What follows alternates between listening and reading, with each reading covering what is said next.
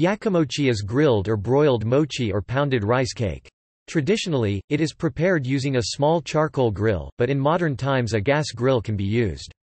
During the time of the autumn moon, it is traditional to eat fresh yakimochi while sipping sake and enjoying the view of the full moon.